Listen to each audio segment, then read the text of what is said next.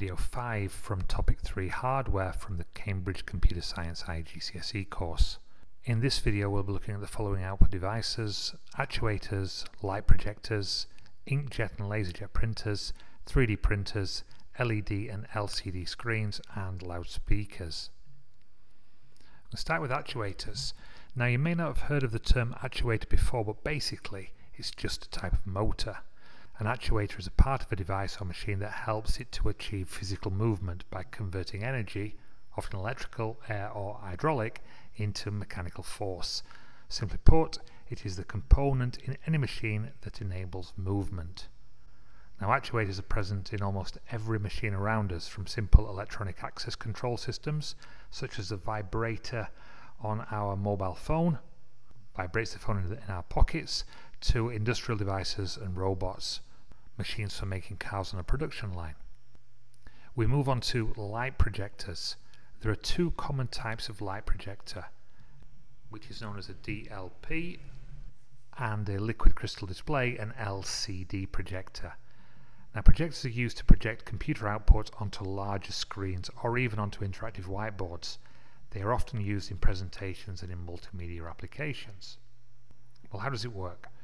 Well, as we said before, the DLP projectors are typically used for education in classrooms and business settings, but the DLP works by using optical micro-electro-mechanical technology, millions of micro mirrors on a small digital device known as a DMD chip. That's this thing here.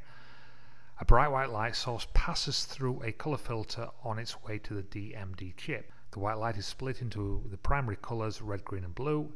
The DLP projector can create over 16 million different colors coming through the lens. On the other hand, the lead crystal display projector, the LCD projector, channels light first through a metal halide lamp and then through a prism or group of filters known as liquid crystal that divide the light into a trio of panels to handle red, green and blue elements of the display. Consequently, these three different versions of the same image are now produced. One is the whole image in different shades of red, one in different shades of green, and the other in different shades of blue. These images are then recombined using a special prism, a combining prism, to produce a full color image. Finally, to focus the image, it's passed through a lens before it's displayed on a screen. I've put the advantages and disadvantages into this table here. Please pause the video to look at this in more detail. We move on to laser and inkjet printers, output devices that I'm sure you're familiar with and I'm sure that you've used before. Now, the inkjet printer, this one at the top, these are often used for printing one-off photos or where only a few pages of good quality color printing is needed. The small ink cartridges, as we can see here, and the small paper trays would not be an issue with such applications. Whereas laser printers are used for high volume, high quality printouts. They're very fast. They can print in both color and monochrome, black and white, and you generally use these for large number, high quality flyers, posters for advertising, etc. They have a large toner cartridge inside and they have a large paper tray, like this one here at the bottom. But how do they work? Well, the inkjet printer is a print head, as you can see here, and that's on a sliding rod moving up and down a drive belt. The print head consists of nozzles that spray droplets of ink onto the paper to form characters. The ink is usually blue, yellow and magenta and a black cartridge, or it can be a single cartridge with all four colours in.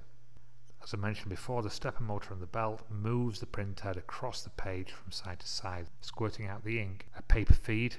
The paper feed at the top gravity feeds the paper into the printer and passes through the printer, and we get the printed page on the other side. We've got a more detailed example here where the ink is passing through the nozzle, it's heated, and the ink droplets go onto the page to form the image or the text.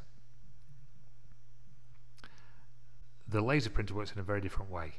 They work by using a heated wire and electrode to positively charge a drum, which is then passed over a laser that reverses the charge in the area that it hits. The now negatively charged areas of the drum represent the image or the text that is to be printed. A toner roll here is passed over the drum, and the toner particles, i.e. dry ink powder, stick to the negatively charged areas A sheet of paper is then fed underneath a toner-coated drum, and the toner is passed onto its surface, now creating a printer copy of a digital document or an image. The final printer I want to look at is the 3D printer.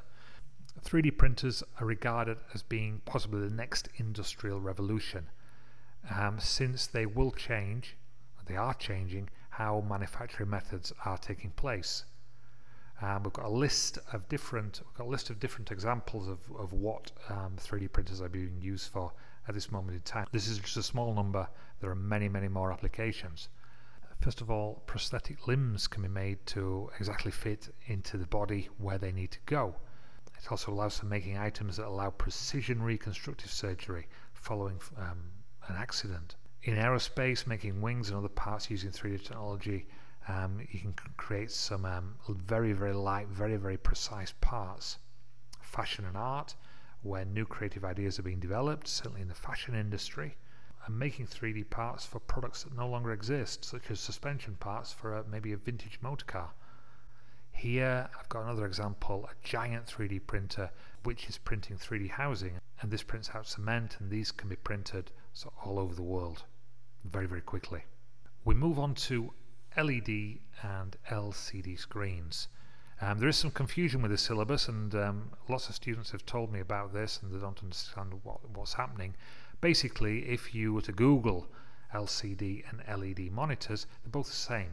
They're both exactly the same. The only difference being is an LCD uses a fluorescent backlight and the LED uses light emitting diodes.